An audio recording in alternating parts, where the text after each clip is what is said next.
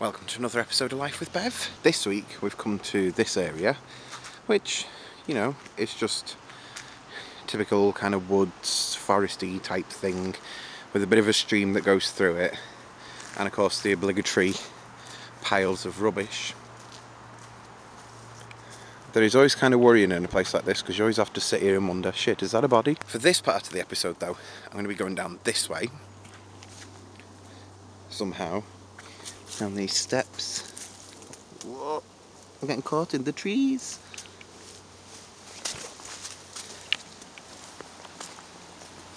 Oh god. And by the time you do get down, you're probably not that busy to notice there's two mattresses in the water. People make me laugh, you know. The amount of times I've heard people saying, oh yeah, you live in a town and everyone calls it a shithole, but it's got really nice green areas. Well yeah, you're seeing how green they actually are with the fucking mattresses and crap in here. Where are all the bastard titles?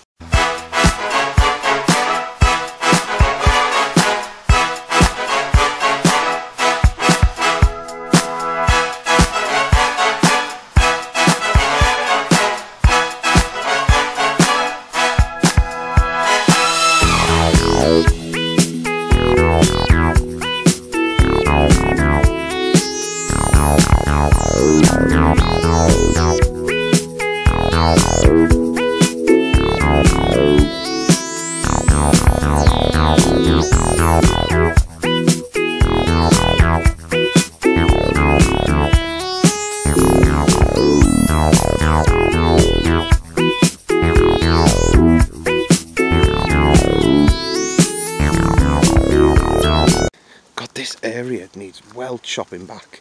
Of course it doesn't help, I'm walking through all these bloody stinging plants that fucking hurt you in my fucking shorts. We were allegedly supposed to have some nice weather at some point today, but that's not fucking turned out. And I'm just in a grumpy mood anyway because I'm fucking tired. But there is the reason that I mainly come to these places, because someone loves a good nose and a good run around. And I know that he gets it here too. The area where I'm actually walking through now goes on to the shopping centre, which is in the town that I live in. And I need to nip there for a couple of minutes, a couple of bits, and then I'll be walking back up to the wooded area. I mean, you look around and you think there's plenty of greenery, you know, and the tall trees looking up to the sky, and you know how amazing this place should be and everything like that. Then see what you find. This is what I call the river of fake tan. Look at this. It's disgusting, isn't it?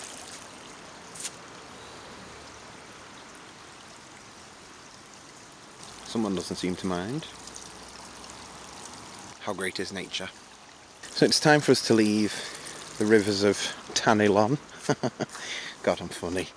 And start heading up towards the wooded area, which is a little bit up here. There is also something quite interesting that I've been reading about over the past couple of weeks, and I think I might have actually just seen it in person for myself. I can't actually remember the name of the plant, but there is a plant that seems to be growing in British wildlife at the minute, which, if it comes into contact with human skin, basically causes like these great big rashes and burns, and like just basically tries to kill you, which is all that nature actually wants to do anyway. I've seen sort of pictures of what these things look like, and yet I've come to this bit and it's all like been killed off. Now with the tops of the twigs things looking like that, I'm actually tempted to think that might be the plant that they were on about. I mean, it actually wouldn't surprise me in this town that there's something out there in the wild to try and kill you. You have to look at half the houses and the people in there want to kill you. Not that everywhere in this town is a shithole. There are some nice areas. They're called the exits.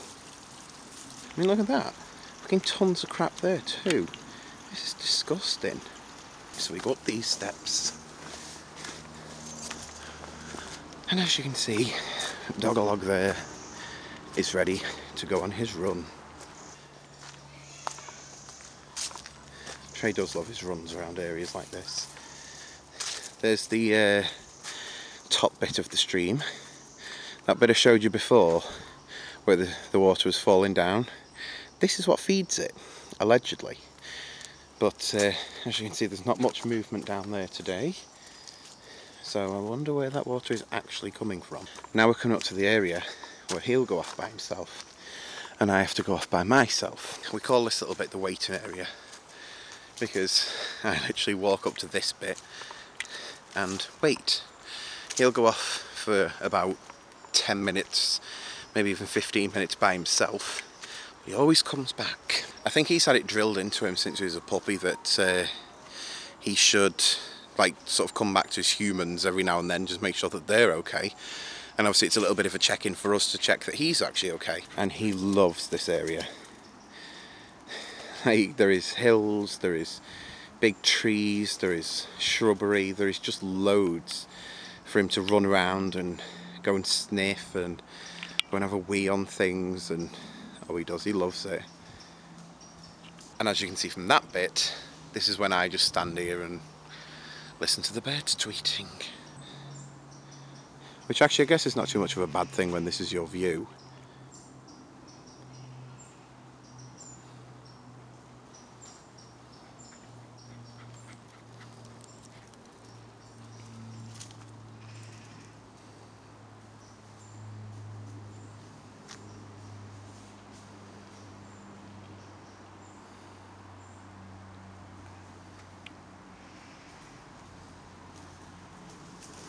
See what I mean?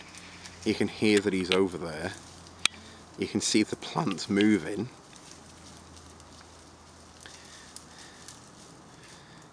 You just can't see him. Oh, he's back out now. He's on a path. This will be him coming along now. There he is. I always think it's important for animals to be able to explore and go and do what they want and go and see the things that they want to, because if I was an animal, I wouldn't like to be kept on a lead all the time. There is something that I've bought recently which I don't think Trey's too impressed with, which is a travelling cage for him. It's not too bad and he's been in it before, and to be honest with you, it's actually a little bit of a godsend, because we had a thing where he loves going travelling in the car, he really does, because I think he understands that when he's going travelling in the car, he's actually going to good places like the beach and whatnot. And he used to have a habit of like jumping up at the windows, so you'd have all snot marks across the windows, you'd have scratches on the back door, everything like that. And this sort of coincides with my boyfriend getting a new car, because he said, I don't want the new car getting trashed like the old one. So we got him the new cage and we tried him out in it on when was it? It was early, well, a couple of weeks ago now. And yeah, he's taken to it actually quite well. He doesn't sit there and whimper like he used to. It's got little windows on it, so he can look out if he wants to. Or you can just fold the flaps down like I've done, and it actually shuts him up. He just goes for a bit of a lie down. It's got a little sheepskin thing on the inside, so it's actually really nice. I've crawled in and managed to get it just to cover my arse, like from head to arse, and that was it. That's all I can fit in. It's a fucking huge thing though. This is what I mean though. Like, he's gone missing already, and yeah, I don't think he'll be coming back for another couple of minutes yet, so this is what I have to listen to.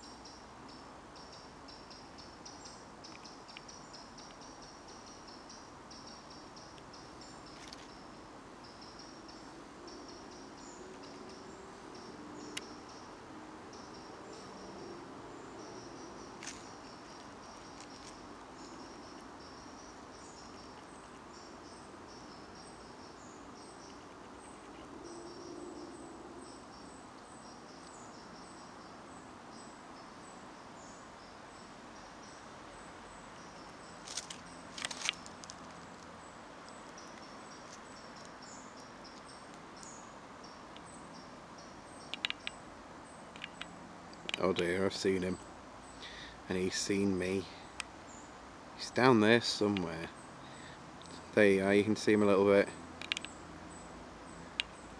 There's my boy. Another good little sniff round down there.